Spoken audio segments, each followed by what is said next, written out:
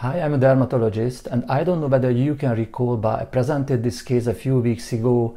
The patient came with this lesion which had been there for years, slowly growing on the left thigh, and back then I didn't really know what it was. It had no real significant cues, dermatoscopic cues for anything.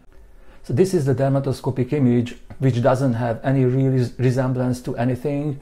I thought this is maybe a pseudocyst resembling a seborrhoeic keratosis, but not really. What I can see on this image is that there are no real signs for anything malignant. At least that's a good news, or it was a good news. So by now I have the results of the histology analysis, and this is my piece of skin. And the histology proved that this lesion was a benign eccrine poroma.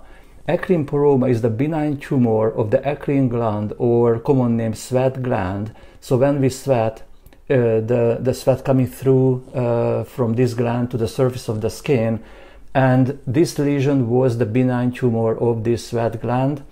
The takeaway message of this video is be able to notice anything new growing on your skin, be suspicious, and always have histology analysis so you will know for sure what it is. In this case, the patient can have a peace of mind. Thank you for watching. Have a lovely day.